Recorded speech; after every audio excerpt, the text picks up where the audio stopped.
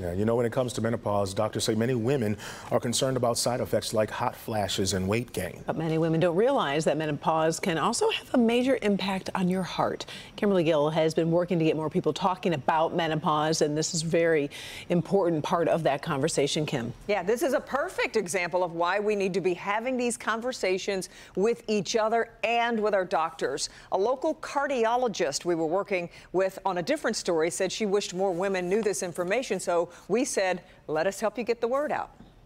We all think of breast cancer as being the #1 killer of women, and it's not.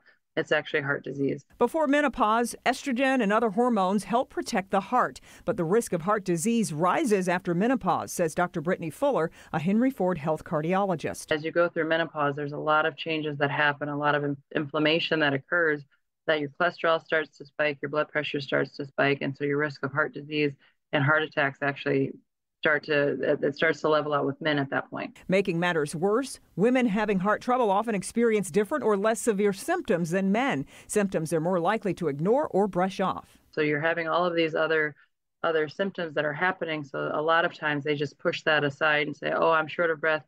I'm just going through the change," or I'm having these changes. It's all, they brush it under the rug as all menopause, when really it could be something else going on.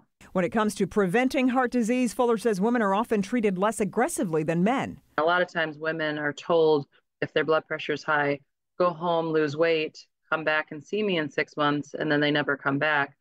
So they're never put on medical therapy like compared to male counterparts. Fuller says it's important for women entering menopause to see their doctor to get a checkup, discuss their heart risks, and make a plan to treat any existing health problems. Be very proactive. No one's going to be your own cheerleader better than yourself. So be your own advocate. Get your blood work. She also recommends regular exercise and eating a healthy diet of more fruits, vegetables, and lean proteins, and less processed foods. You can't outrun your genes, and I always tell patients that.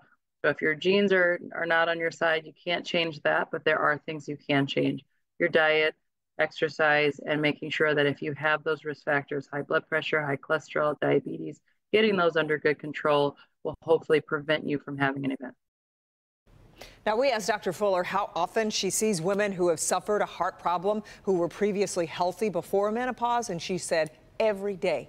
Every day. So this increased risk after menopause is something many women don't know about, but they absolutely need to know about it, and we need to be talking about it. Well, I love that we're having these conversations. For you, from the reporter side, was there a moment that you're like, oh, I didn't know that, or what really captured your attention? I mean, we'd have to talk for like an hour to tell you all the things that I learned after doing stories about menopause. But I will say this: when doctors go through medical school, there's not a menopause specialty per se where they get extensive training in this field, but there is an organization that has set some standards in terms of assuring a higher, more consistent quality of care for women at this and beyond this stage of life. That organization is called the North American Menopause Society. So physicians have to pass a test that demonstrates their expertise in this field, and you can find a doctor who has that credential by going to their website, the North American Menopause Society website.